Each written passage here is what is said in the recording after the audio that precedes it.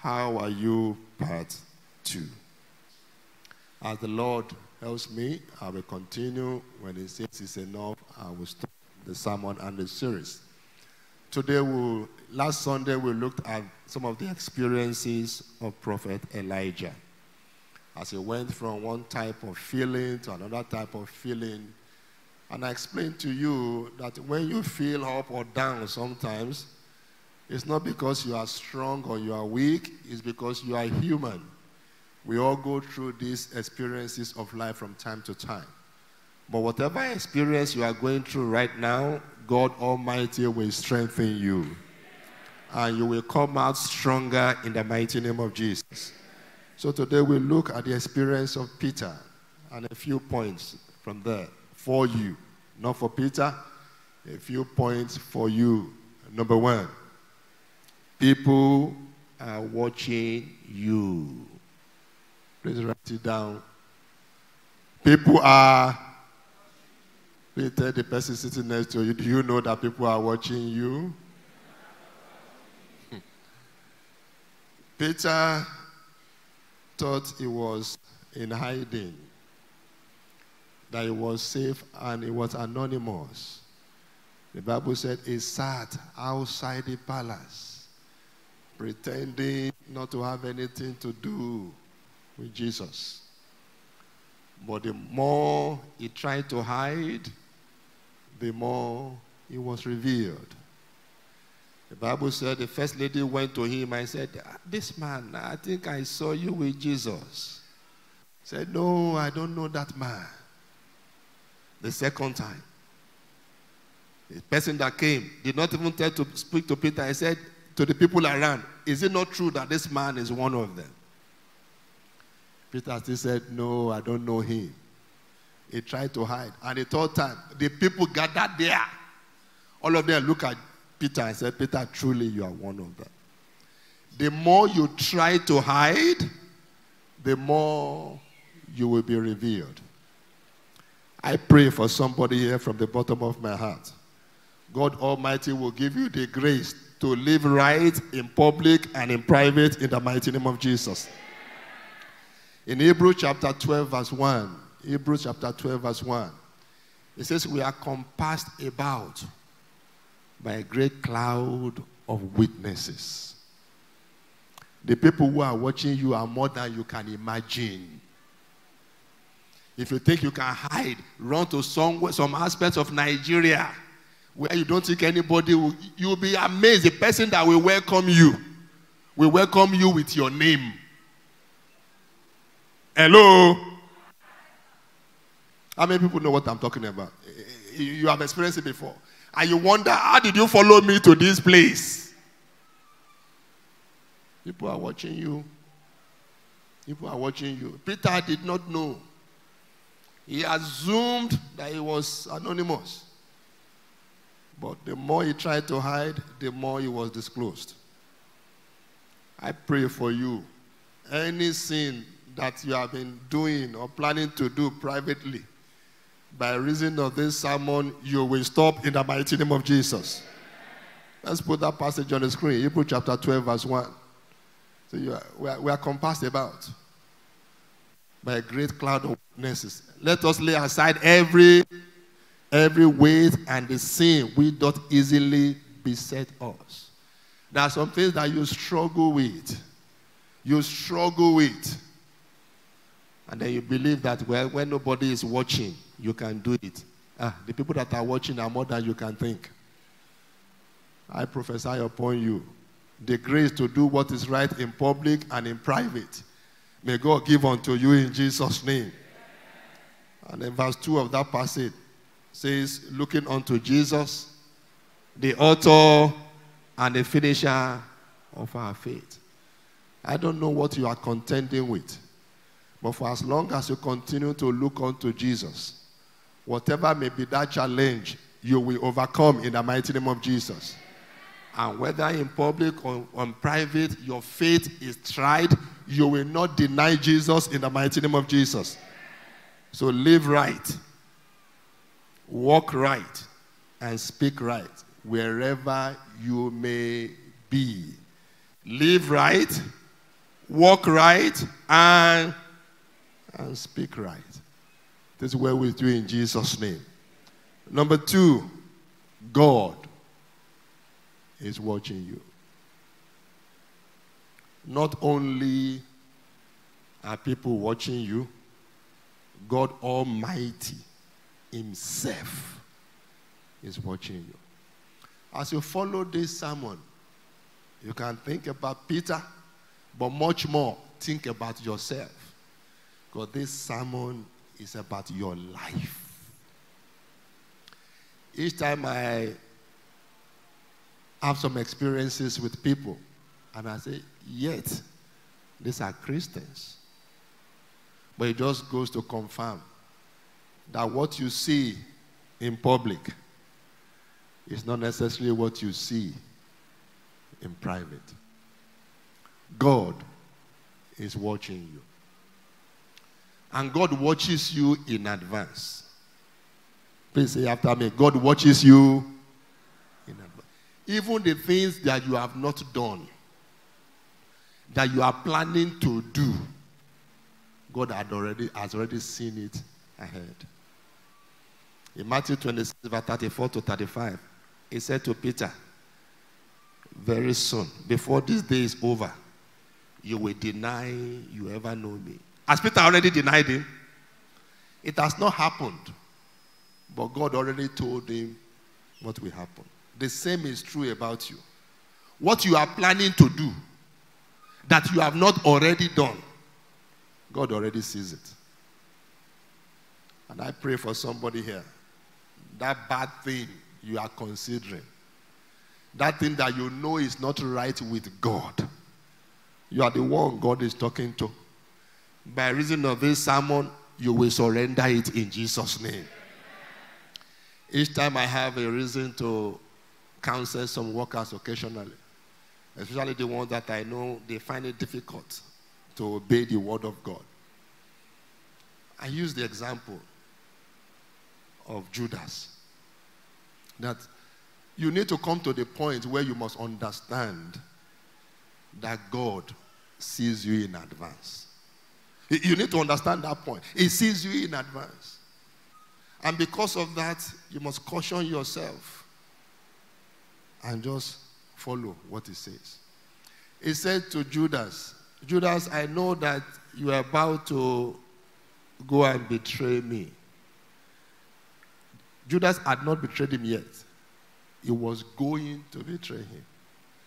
You will think that a wise person will say, he has already caught me, that he will change his mind. But what did Judas do? He still went ahead and he still did it. All eyes closed. I don't know what it is that you are planning. You have a mind to do. But by reason of this word, you know that God is saying to you, don't do it. All eyes closed. Please lift up that hand. I want to pray for you. I don't know what it is, but I want to pray for you. God bless you. Just lift it up very well. God bless you, my brother. God bless you. God bless you, my sister. God bless you. God bless you, my sister. God bless you, my sister. God bless you. Just lift it up very well. God bless you, my brother. Father, I commit all these ones into your loving hands. They have heard your word, that you have seen them in advance. And they have decided to stop what they were about to do. The grace to indeed stop and not proceed, grant unto them in the mighty name of Jesus. It is well with you. In Jesus' mighty name, we have prayed. God is also watching you in real time. Not only is He watching you in advance, He's watching you as you are doing the things. In Jeremiah 23, verse 24, Jeremiah 23, verse 24, it says, can any hide himself in secret places that I shall not see him? Is it possible that any can hide himself in secret places that I shall not see him? Do I not feel the heaven and the earth? You know, the sermon is titled, How Are You? God knows everything that you are going through. He knows what you are doing, what you are about to do. And then Psalm 94 verse 9. Let's put it on the screen. Psalm 94 verse 9. For anyone that is still thinking maybe God will not see or he will not hear.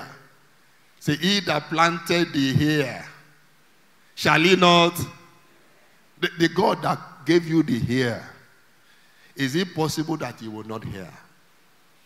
He that formed the eye, shall he not see? I pray for you from the bottom of my heart. By reason of this sermon, may God direct you well in the mighty name of Jesus. And may you follow his counsel in the mighty name of Jesus. You will not miss your way in Jesus' name. And the grace to live perpetually in the presence of the Almighty, may God grant unto you in Jesus' name.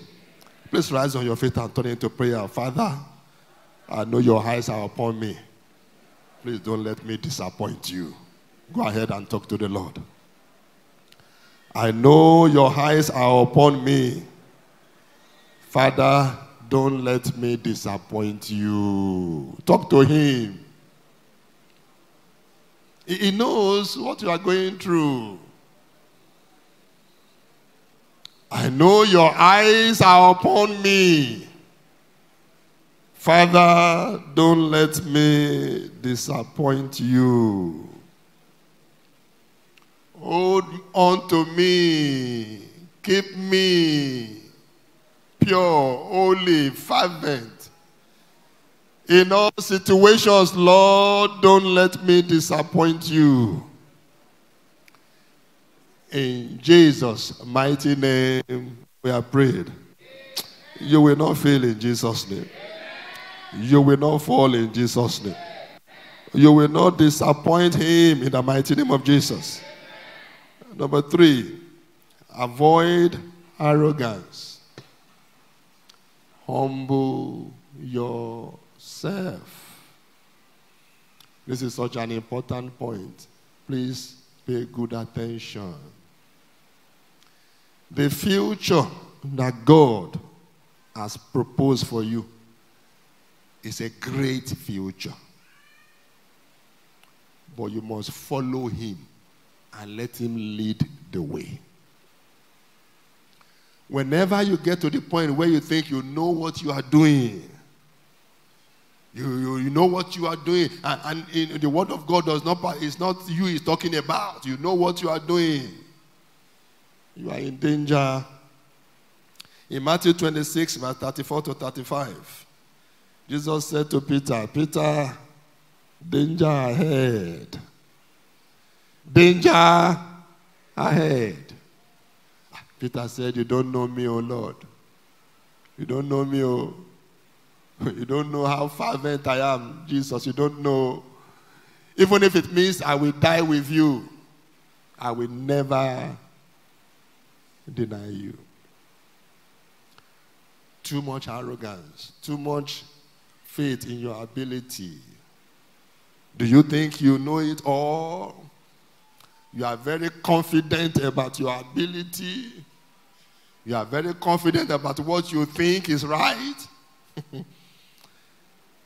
Just in case you have forgotten, John 15 verse 5 says, without me you can, without God, none of us, the best of us, is nothing. Without God, the best of us is nothing. I told you this story, this sermon is not about Peter, it's about you. If there's some aspect of your life that you are very confident of yourself, you are not ready to yield to the word of God, you've made up your mind. This is what you are going to do. You've made up your mind. Thank God you are here this morning. And as I was revising this sermon, I think it was yesterday evening, God reminded me a passage to share with you. That the reason you are in the state you are today, you are alive, you are well, you are looking good, you are in church, it's not because of you, it's because of God. If not for God, some of you today sitting here will be armed robber. Hello? If not for God, some sitting here today will be kidnappers. Some sitting here today will be prostitutes. Some sitting here today will be beggars on the street, homeless. You don't have anywhere to sleep. Everything that you are and that you have is a gift.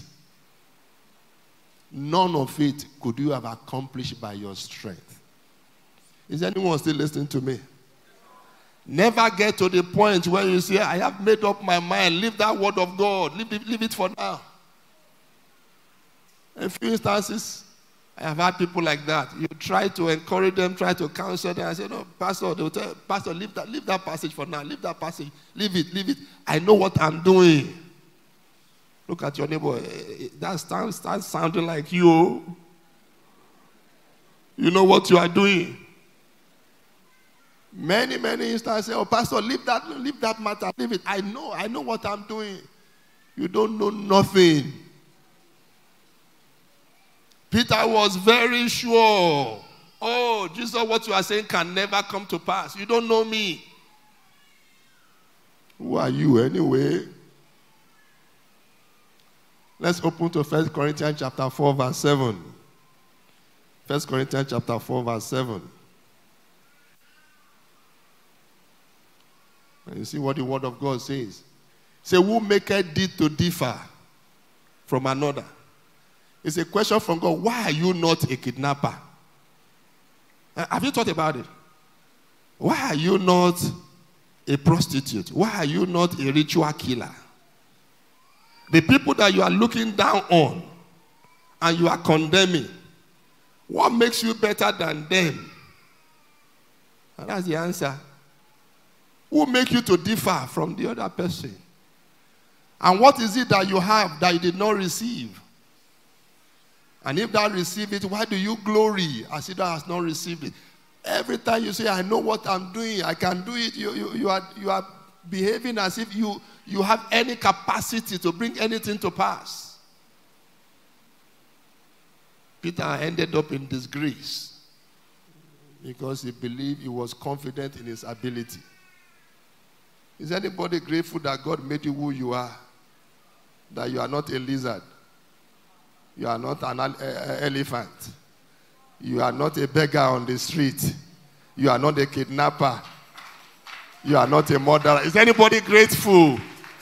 Why don't you arise on your feet and say, Father, thank you for who I am. Go ahead and talk to God. Say, who made you to differ? You look at them, you say they are armed robbers. You look at them, you call them kidnappers. You look at them, you call them prostitutes. Why are you different? Is it by your power? Appreciate God for His grace upon your life, for His mercy upon your life, that He made you who you are. There are some that have been in coma for many years, but God has kept you alive and well. Appreciate Him. Say, Father, thank you. Without you, I can do nothing. Thank you for who I am. Thank you for what you have made me. In Jesus' mighty name, we are prayed.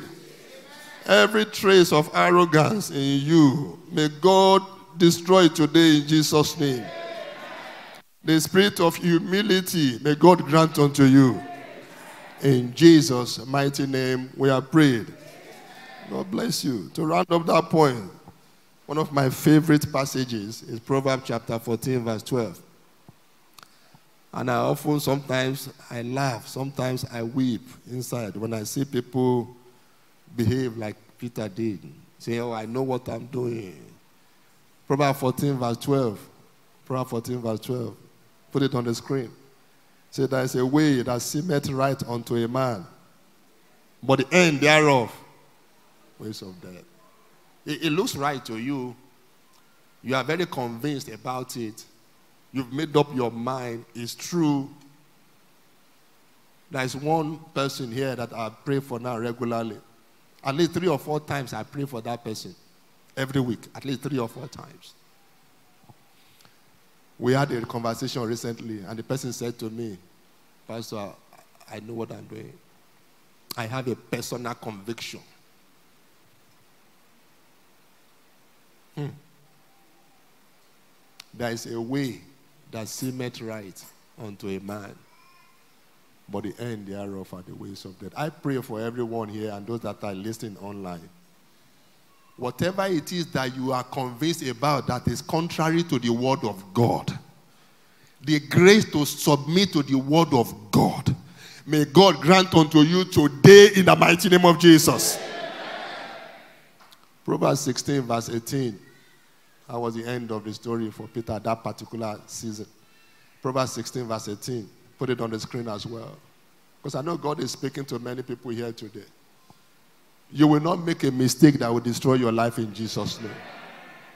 Say, pride goeth before destruction, and a haughty spirit before, when you are very confident, very proud of what you are doing, danger is on the way. I pray for you one more time. May you never allow pride to destroy your life in Jesus' name. And you will never fall in the mighty name of Jesus.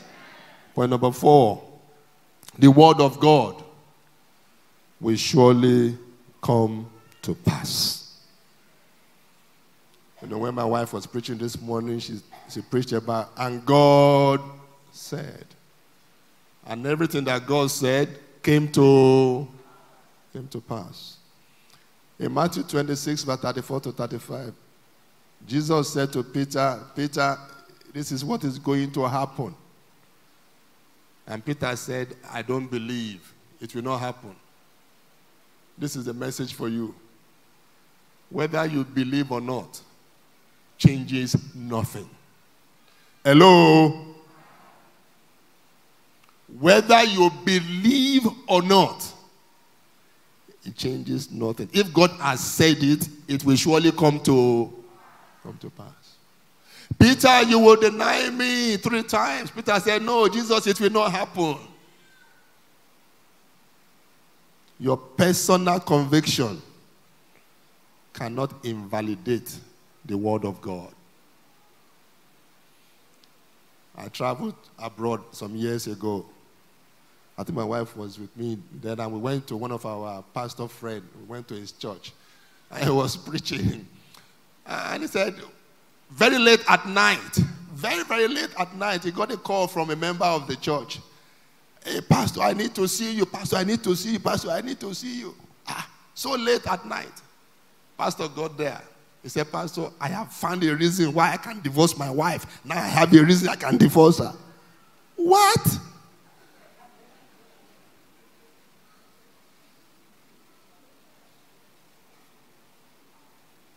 That's why you sent for the man of God to come so you can tell him you now have a reason and divorce. What God has joined together. You may not like the word of God.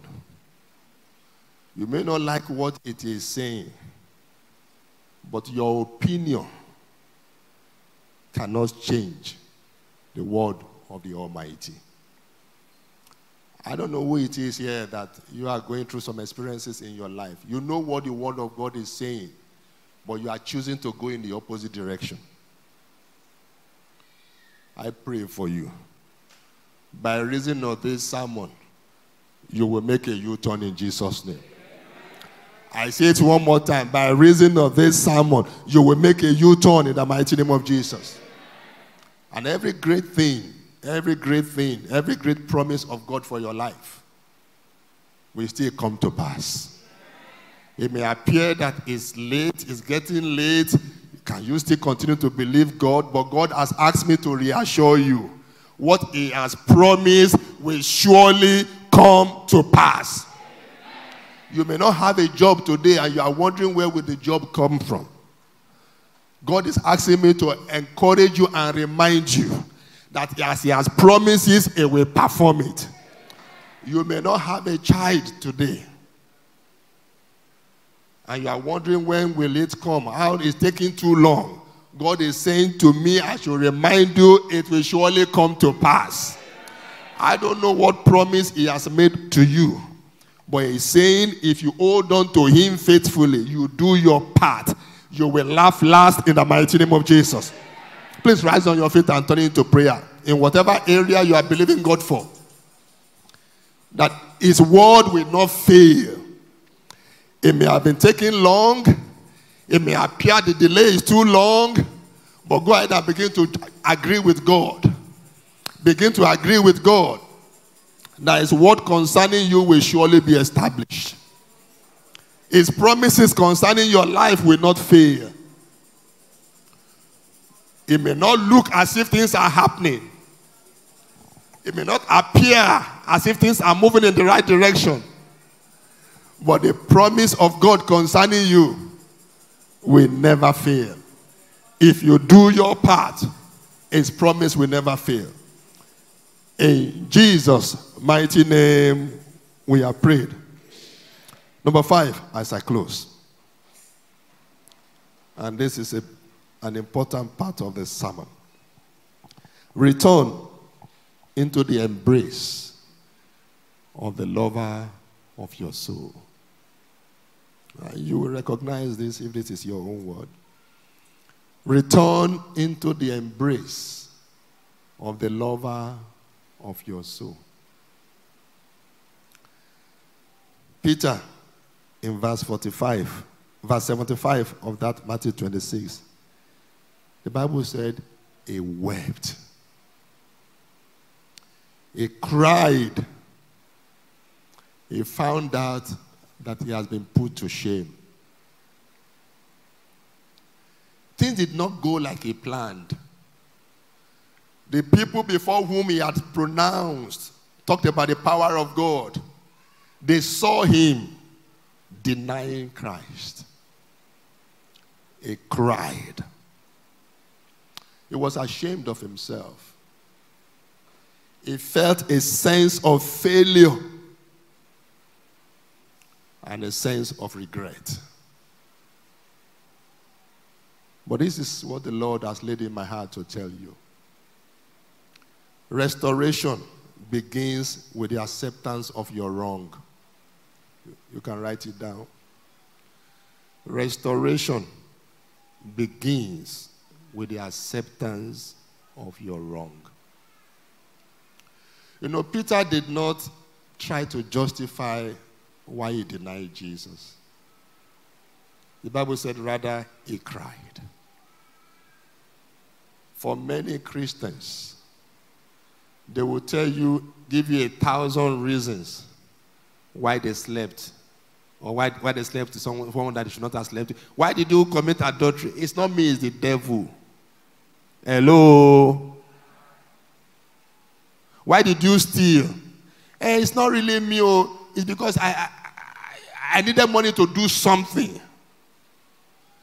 They will look for 1,000 ways to justify why they did what is wrong.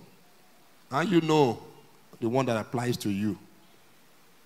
Peter did not make any attempt to justify it. The Bible said he cried.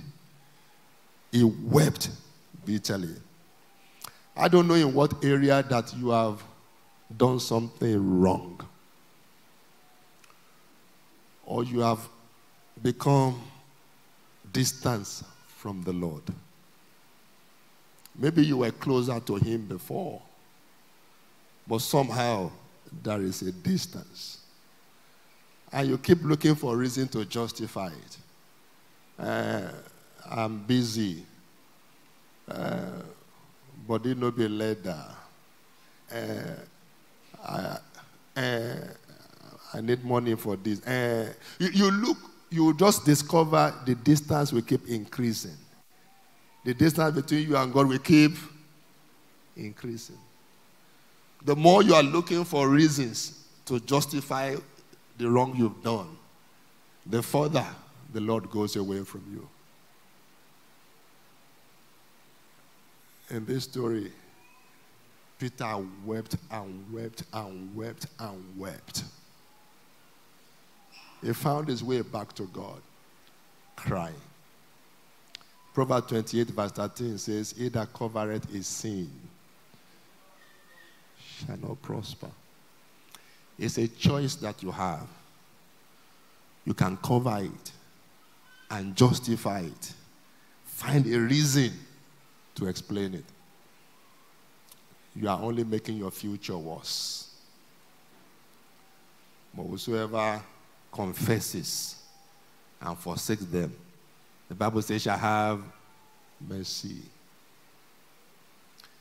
I don't know who you are, but whatever it is that you have done wrong, whatever it is that has caused a distance between you and God, you will return to the lover of your soul in Jesus' name. Don't let your past destroy your future. Peter, the Bible said, even though he denied Jesus 3 times, but because he did not hide, rather he wept and said, I have missed it. He went on to win thousands of souls for God. The Bible said in Acts of Apostles chapter 2 verse 41, he preached in one day. The man that denied Jesus 3 times, he preached in one day and 3,000 souls were won. In Acts of Apostles chapter 5 verse 14 to 16, it said when Peter goes forth to minister, they will put people on the street so that the shadow of Peter can fall on them and they will be healed. How did he go from somebody who denied Jesus to being a miracle worker? Because he came back into the embrace of his Lord. He acknowledged that he has done something wrong. And the Lord brought him back. I want to make 2 calls this morning as I close. First, the story of Peter began with a kind God. In Luke 22, verse 31 to 32, Jesus said to Peter, Peter, trouble ahead. The enemy has desired to destroy your life. But I have prayed for you in advance. Peter has not done anything wrong yet. But God knew he would do something wrong. And Jesus prayed for him in advance. That is the God that we serve. He knows the wrong you will do tomorrow, the one you will do next year. But he can help you in advance if you come into his embrace. All eyes closed. You're saying, Pastor, I need this kind of God who loves me enough to pray for me in advance so that I will not miss my future. If you are that person, I want to pray for you. Come as you surrender your life to this God. He is the kindest God you will ever experience. There is none like him. The choir will take the song, Amazing Grace. You may have been coming to church for a long time, but God is beckoning to you. Come as you come to surrender your life. God bless you. Keep coming. God loves you more than you can imagine. He will help you in advance. God bless you. Keep coming. Keep coming. He said to Peter, I have prayed for you already in advance. Come. God bless you, my brother. Keep coming. He loves you more than you can imagine. God bless you, my brother. Keep coming. He will help you. He will help you. He will help you. If you surrender to him, he will help you. Keep coming. Thank you, my brother. Let's clap for them as they come. Wherever you are, come. He will help you. Keep coming. Keep coming. God bless you, my brother. Let's clap for them. There are many of you that I know you are coming. Keep coming, keep coming. Thank you, Jesus.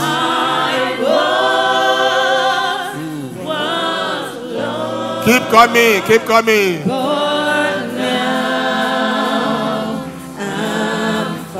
Thank you, Jesus.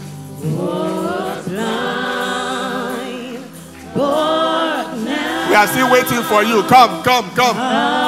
He will help you. He will help you. He will help you. Keep coming.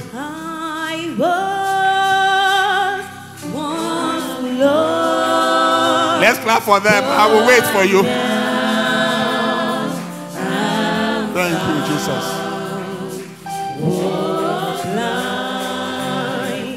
But now I see. Before I go to the second call, I'll make the first one more time. There's no amount of effort you can make on your own. Without Christ, the effort will fail. Don't look at those who are around. Wow, what will they say that you are coming out? We all came out at one point or the other. When I gave my life in August 10, 1997, I was among the first that got to the front because I know that I needed Jesus urgently. The rest is history. If you are there, my brother, my sister, come. Today is your day. The Lord will help you marvelously as you surrender to Him. God bless you. Come. Oh, His grace. Thank you, Jesus. That come. My heart. Let's clap for them. Just encourage them. And grace, my fear. God bless you, my sister. Keep coming. God bless you. Come quickly. God bless you, my sister. Put the song on the screen so they can see it. Keep coming. Let's clap for them. God bless you, my sister. God bless you. Keep clapping. Keep clapping. I first believe. God bless you. Keep coming. Keep coming.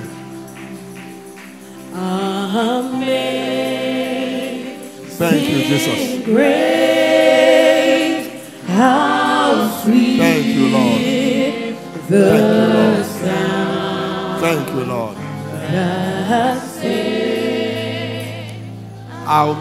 I still seek a few people in the spirit. The choice is yours. You can decide like Peter.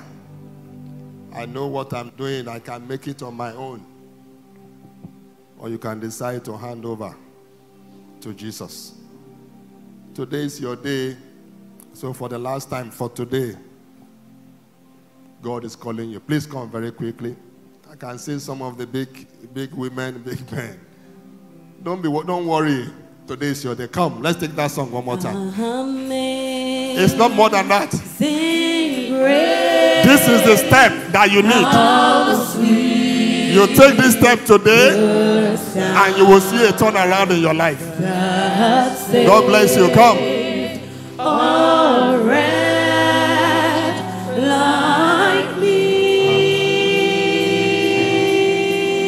Keep coming, keep coming. Thank you, Jesus. Thank you, Jesus.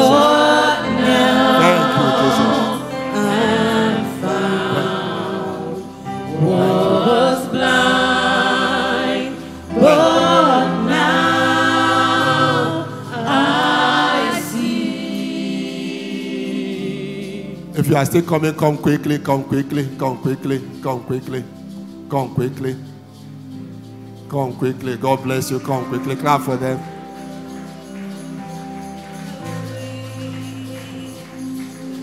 You know, sometimes even in the house of God, we find it difficult to humble ourselves. For those of you that are still there and you know that God is talking to you, I encourage you to please come. Don't miss this opportunity. tomorrow may be too late. So I'll give you 30 seconds more. Take it. I was Thank you, Jesus. once God bless you. Come. lost, Come. but now God is getting ready to help you marvelously. He is getting ready to help you marvelously. but now If I see. you surrender and come. Thank you, my brother. Come quickly. I was once lost, Come. but now Thank you, Father. I'm found. Was blind, but now I see. Those of you in front, please say after me, my Lord Jesus. Thank you for today.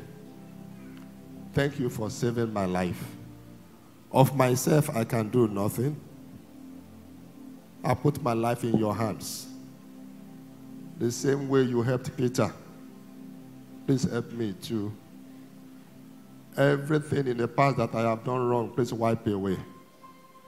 And from today, be Lord over my life. In Jesus' mighty name, we are prayed.